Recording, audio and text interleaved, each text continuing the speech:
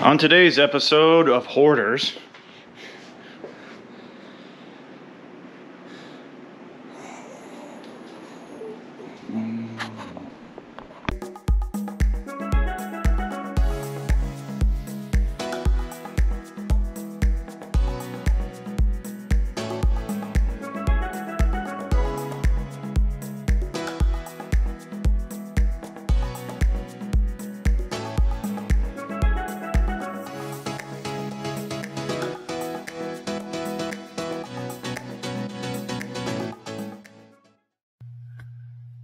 this is day one.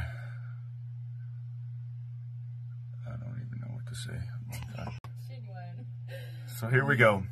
We're putting up the house for sale in 2 days.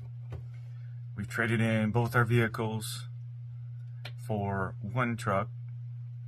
We traded in a small teardrop for a bigger toy hauler RV. And we sold another one of our motorcycles, and we've been selling stuff pretty much this whole week. We're about to go in the full-time RV lifestyle. Some might say we're crazy, but I believe they're right. Pretty much, we've just decided that we're going to sell pretty much everything, go down to the bare basics and see a little bit of the world.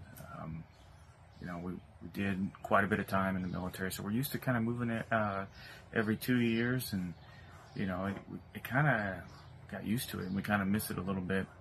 You know, so we're taking our dog Thor and our cat Chloe. They'll be going with us. We're gonna try and hit up some areas, ride motorcycles, our motorcycle around some nice roads, and just kind of see what all is out there. And then also too, hopefully we can do some kind of fundraising, looking for ideas. You know, whether it's veteran, you know, animals, kids, cancer, you know, those types of organizations. So if you know a really great one, drop it in the comments below. Please. So we can check out that organization. Yeah. We want to do a lot of research. We don't want any fundraising to go to admin pockets. We want it to go to actually help people. Yeah, we're...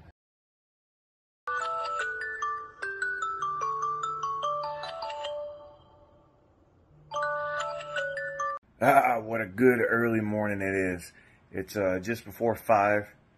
We're about to do the garage sale and get rid of pretty much everything in the house. Do your little show. We've got everything kind of pulled into the living room. We got some stuff that's in the garage too.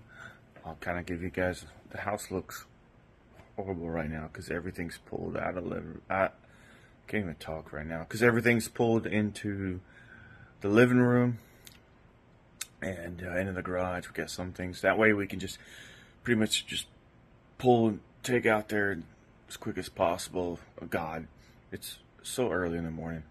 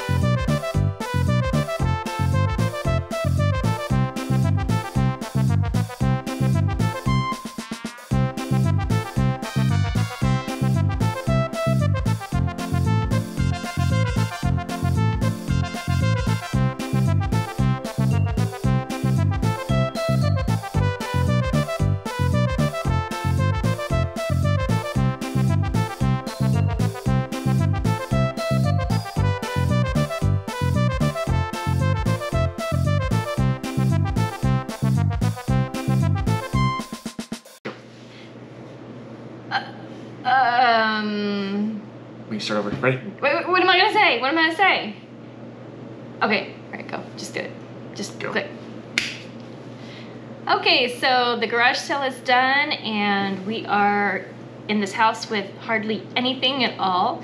And I have to say that it feels a little bit overwhelming and liberating at the same time. And the garage sale went off pretty quick, pretty easy, but it was a lot of work to move everything out there. We didn't think we'd do it in time, honestly, to get everything out. And honestly, we still had a couple items that we left in the house. Couch mainly. Well, the couch, but I mean, there's like some picture frames, and there was a table that we meant to pull out there that didn't make it. Yeah. So yep. Yeah. So for the garage sale, for getting rid of this stuff, your stuff is going to go super cheap, but it's going to be super quick. So if you are kind of crunched for time, that's a plus, which was for us.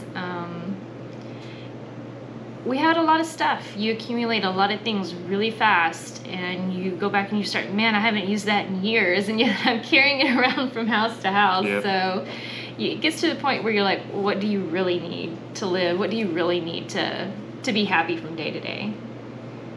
Anything else?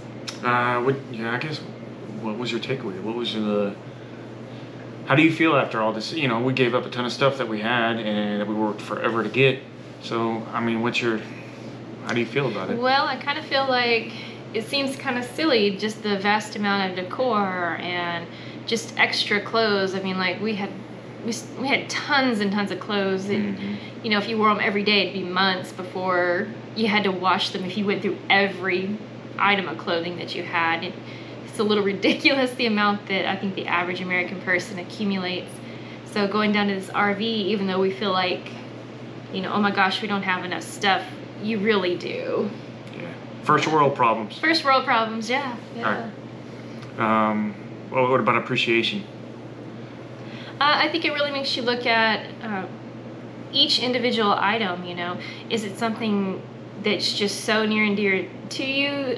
Can you use it for more than what it's just emotional attachment was? That was on a lot of stuff. Now, I'm glad that some items went to other people that you could tell was going to appreciate and really enjoy those items. So that was good to see. When it came down to, like, you know, 11 or 12 o'clock, I would say there's one lady, she'd been back 3 or 4 times.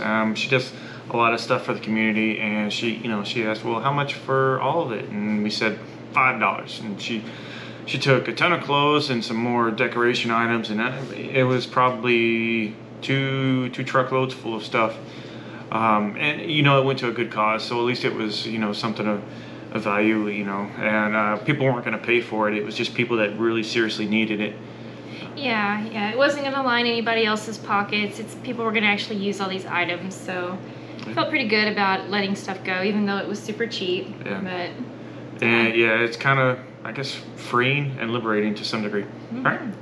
Yeah. If you like what we're doing, please like, subscribe, comment, and if you don't, you know, hey, give us some feedback. Still like and subscribe. Yeah, All right? We'll see y'all later.